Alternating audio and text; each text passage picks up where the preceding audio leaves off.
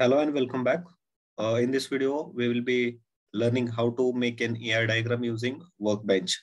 The prerequisites that are required are just the working of the workbench. And second prerequisite is needed to have tables in the whatever project you are having, that tables should be present in the database. So already I have tables in my database, and I will be continuing with it, and I will be showing you how to show the ER diagram using them. So you need to open this MySQL workbench, and you need to go to this ER diagram section.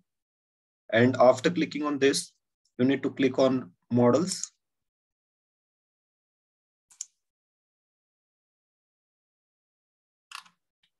After clicking on this model, you need to go to databases, then click on reverse engineer. You need to enter the host name, your username, and here local connection. For here, you can use Amazon MySQL as well. That's why they have provided this stored connections. Then click on the next. MySQL workbench has connected successfully to DBMS.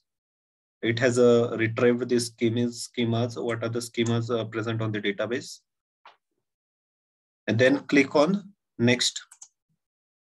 Here, this is a very important section. You need to select which database you want to use for creating the ER diagram. So I will be using hospital management database.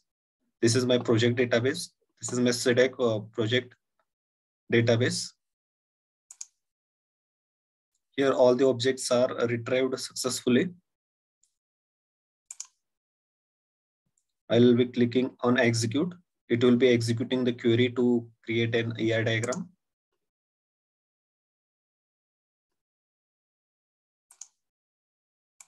And here the final our ER diagram ready. After that, you can just arrange it according to your need.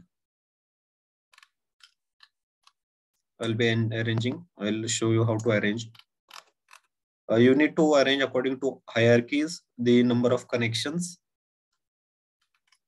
and the data tables.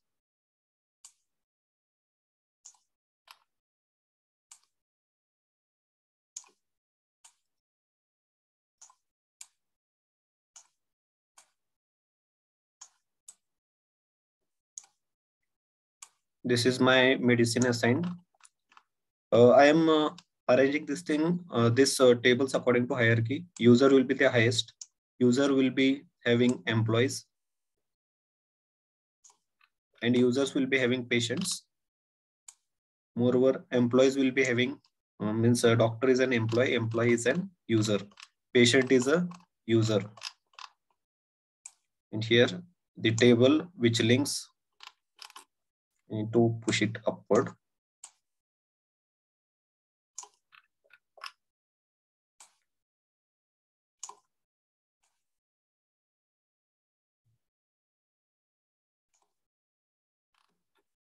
This is the data table.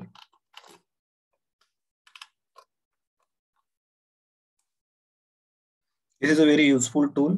You can directly create ER diagram, and you can save it as per your requirement. As if you require a PDF, or if you require a JPEG image, you can do so. Just by dragging, you can adjust the placement and all. From this, you can have multiple options.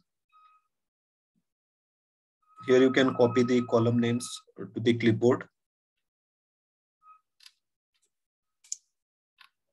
In the next videos, I will be showing you how to take the backup of the data, MySQL data, and how to retrieve that data back into your database. Thank you very much.